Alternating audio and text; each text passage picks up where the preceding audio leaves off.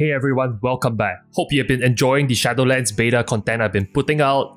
But for the video today, I'd like to do something special. I'd like to go back and address one of the most common questions on my channel since I started posting videos. And as you can see from all the comments on screen, they all center around how I managed to code custom WeakAuras to beat scripted boss fights in Mythic raiding. As you can see from this video footage here, is my raid leading point of view for the Eternal Palace in 8.2. I was raid leading Cosmic on Frostmourne Alliance, and we raided 6 hours per week and only formed at the start of the tier. But despite that, we were one of 50 guilds in Oceanic Realms to get cutting edge by beating Mythic Queen Azara at the number 41 spot. As you can imagine, being a 2-night guild, we had to raid efficiently every single night. A huge part of our success came down to using custom coded WeakAuras to beat scripted fights like Zakul and Queen's Court, where all the abilities came down to specific timestamps in the raid. Through these WeakAuras, we were able to display on screen who should be moving to certain world markers and who should be using externals or healing cooldowns at certain points in such fights. This video serves as a tutorial for you to create and use similar WeakAuras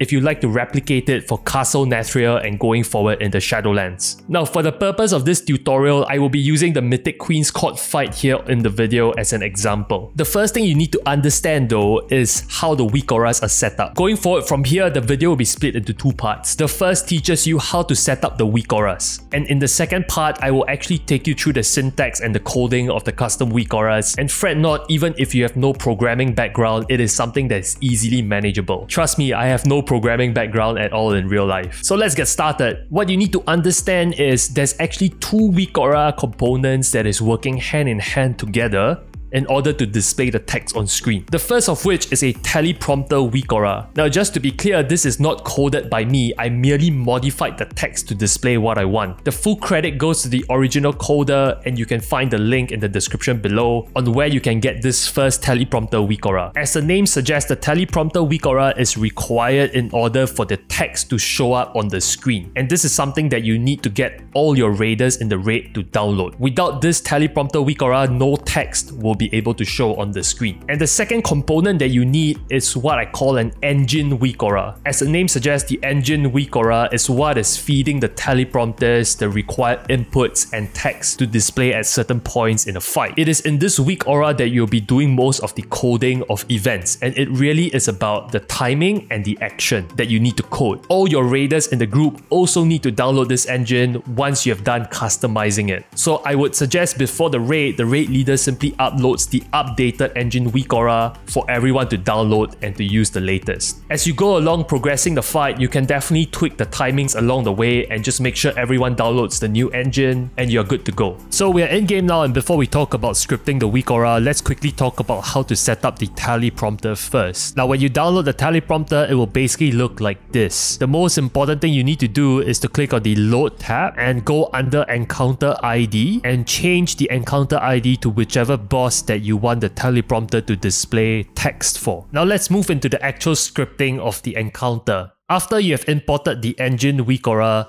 you should have it appear something like that in your WeakAura tab. And if you do not know how to access your WeakAura panel, just type /WA in your chat. As you can see, I've imported the Queen's Court WeakAura engine for the video that you viewed earlier. So let's dive into how to customize it. But before that, remember the most important thing you need to do is to go to the load tab and once again toggle the correct encounter ID. So this is really important because you need to set the encounter ID to the correct boss you're working on. If not, the engine will not be able to communicate properly with the teleprompter. Alright, now let's get started on scripting the encounter. You should be clicking on the Actions tab here, and this is where the magic happens. The only bit that you need to customize in terms of code is basically in this section called the on init, which stands for on initiate. Click expand here, and this is where the magic happens. I know it looks complicated, but let me walk you through step by step. So let me switch to this display configuration now so you can actually see how the codes interact with what is displayed on the screen on the left. So essentially what is being included in this WeakAura on a line-by-line basis, it's basically instructions on what to show on the teleprompter and at what time and for how long it is on screen. screen, and also if there's any sound triggers you would like to use. Users of WeakAuras know you can embed sounds to basically alert you in raids, and that's something that this WeakAura also supports. So in terms of the syntax, the first thing to note is basically every single line of instruction is basically encased in this squiggly brackets that you see at the start and at the end. Now WeakAura has done a great job in terms of formatting the syntax, so you know exactly where to edit. The text that will appear on screen is basically limited to the text here in yellow. So for instance, if it says Sparks plus rank incoming, you can basically change this to anything that you would like to show in a specific raid encounter. For example, player X moves to circle. Now the next important thing to understand is basically this variable of time. Time in this WeakAura is defined in terms of seconds, and it is determined in terms of at which second will something happen. So what this line that we are working on right now means is at 20 seconds, it would display on the main screen under the teleprompter, player X moves to circle. And duration here stands for the amount of time that the text will be displayed on screen. And that is why you look at the next line, it says M, which stands for melee soak charge at exit plus ranks 1. And you would see that the time is equal to 30. It is important to make sure that from the preceding line, let's say in this case at 20 seconds it appears for 7 seconds, it should disappear at the 27-second mark. The next line will then start at 30 seconds. So it is important that this time on the second row cannot be before 27 seconds. It has to be after that in order for this to work properly. So that is one limitation that you need to take note of. And as you can see, I added a sound trigger here, which says sound equals byte, which is a WeakAura sound. And if you're not clear what kinds of sound you can use, it is conveniently listed in this WeakAura below. You just need to scroll down. And as you can see, you can basically use these variables. And if you want, you can also add in your own sound WeakAuras. It's a bit more complicated, but essentially you just need to specify the path and map out the variable of sound to the path of the sound file. And I guess the last thing that is complicated is basically to address what is icon list. And this is basically what is helping the teleprompter to display the world markers in the actual text, as you can see from the video. Now I know this sounds complicated, but really you just need to modify, for example, icon list 2, you need to change it to 1 or 3 or 4